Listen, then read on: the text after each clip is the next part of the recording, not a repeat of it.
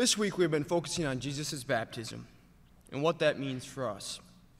Today we will specifically look at Jesus, his baptism, and how God looks at us through Jesus. Today we read selected verses from Psalm 45. We will start with verse 1 and continue on through verse 7, then jumping ahead and finishing with verse 17. Please join me in reading the bold verses. We read beginning at verse 1. My heart is stirred by a noble theme as I recite my verses for the King. My tongue is the pen of a skillful writer. You are the most excellent of men, and your lips have been anointed with grace, since God has blessed you forever. Gird your sword on your side, you mighty one. Clothe yourself with splendor and majesty. In your majesty, ride forth victoriously. In the cause of truth, humility, and justice, let your right hand achieve awesome deeds. Let your sharp arrow pierce the hearts of the king's enemies. Let the nations fall beneath your feet. Your throne, O God, will last forever and ever. The scepter of justice will be the scepter of your kingdom. You love righteousness and hate wickedness. Therefore God, your God, has set you above your companions by anointing you with the oil of joy.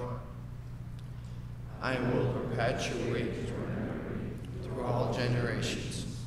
Therefore the nations will praise you forever and ever. Optical illusions. Maybe some of you know what I'm talking about. By definition, according to the internet, an optical illusion is an experience of seeming to see something which does not exist or is other than it appears. Let's take a look at some optical illusions. First one, the Ponzo illusion. Why don't you take a look at that picture, and specifically the two yellow lines, and even more specifically, the length of those yellow lines.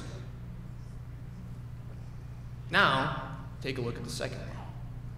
As you see, the lines are actually the same length, even though in the first picture, the one on the bottom seems smaller. The next one, the duck-rabbit illusion.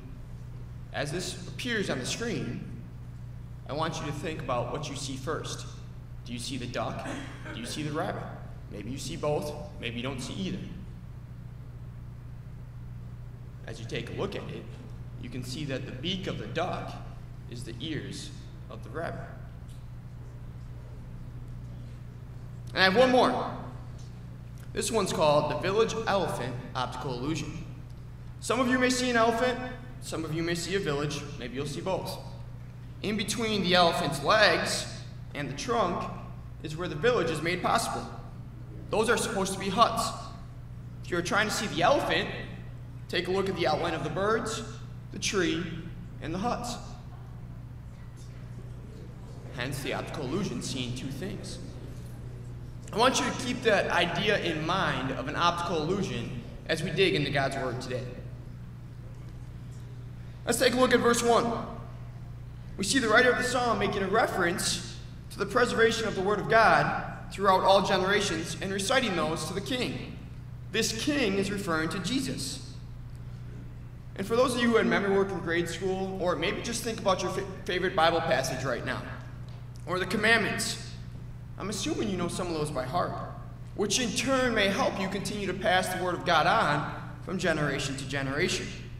We know God's Word is constant, it will never change, and it will continue to be valuable for the rest of your life.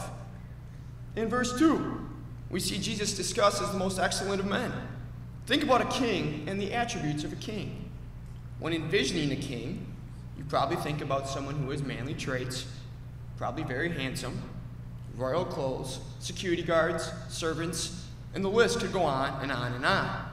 Here Jesus is described as a king, and he was not just any ordinary man or king, but he was also God. This psalm, which was actually written about 1,000 years before Jesus came, still has the Holy Spirit lead the author to refer to Jesus as the kingly Messiah. In verses 3 through 5, we see the encouraging words to the king to signify his power and majesty. In verse 3, we see that he will be clothed with splendor and majesty. In verse 4, the king will ride forth victoriously in behalf of truth, humility, and righteousness. Think about the emphasis on humility. How many kings do you know who were or are humble? Probably not many, but Jesus was. He was very humble. In verse 5, we see the power of the king on display. Let your sharp arrows pierce the hearts of the king's enemies. Let the nations fall beneath your feet. In verses 6 and 7, as we have been discussing this week, we see a prophecy in reference to Jesus' baptism. We read again, "Your throne, O God, will last forever and ever. A scepter of your justice will be the scepter of your kingdom. You love righteousness and hate wickedness. Therefore God, your God, has set you above your companions by anointing you with the oil of joy." We know the throne will last forever and ever, the Alpha and the Omega, the first and the last. He truly does love righteousness and hate wickedness. In the book of Proverbs, we see that, specifically chapter 6, beginning at verse 16.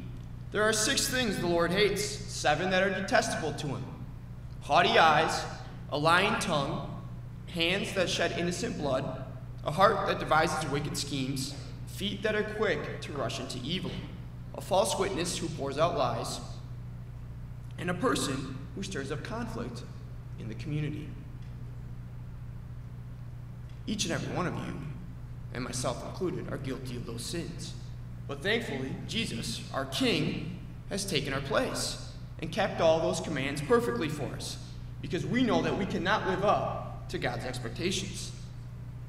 In the second half of verse 17, we see the prophecy of Jesus' baptism fulfilled. This is another example of the wonderful truth of the timeless Word of God.